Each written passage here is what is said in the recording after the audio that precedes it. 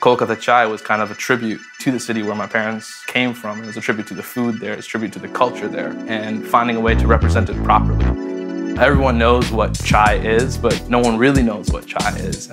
Chai means tea, literally, but when you're ordering something on the street of India, you're gonna get a cup of spiced milk tea or masala chai, spiced chai.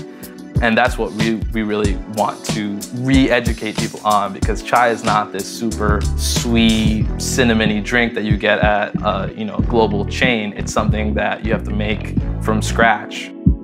So we came into the game with really no experience, and we just, from the skin of our teeth, just made everything happen when it came to press and product.